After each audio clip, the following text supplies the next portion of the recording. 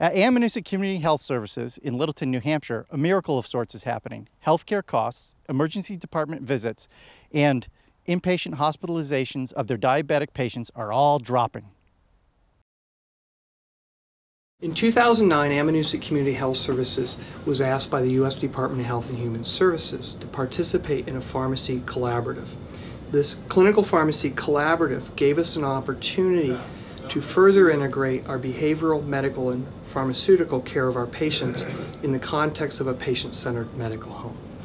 In order to do that, we focused on our 62 diabetics who had 12 or more medications that they had to manage to take care of their health. And we put a team together that was comprised of a physician, myself, a patient navigator who was also a pharmacy technician, and a pharmacy technician who was also a certified medical assistant. As a result of this multidisciplinary team effort to enable patients to better understand the medications they're taking, we realized in reviewing the medications with the patient that there were instances that they could legitimately take fewer medications. And as a result, at the end of a year, we started with 62 diabetics who had 12 or more medications on their active medication list. And at the end of the year, there were only 30-some who still had 12 or more meds on their active medication list.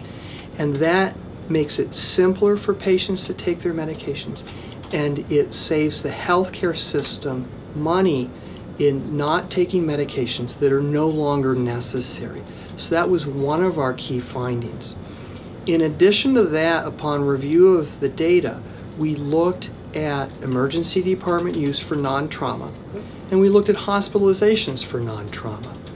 And when we looked at the data, we realized that from the prior year to the collaborative to a year after the collaborative, there was a 22% decrease in hospitalizations and a 32% decrease in emergency department use. So that's the value in integrating pharmacy services with medical and with behavioral, that patients better understand how to take their medications. They may be able to take fewer because we've reviewed and reconciled the medications they take, and we can decrease the likelihood that they'll end up at the emergency department or admitted as a result of not taking their medications properly.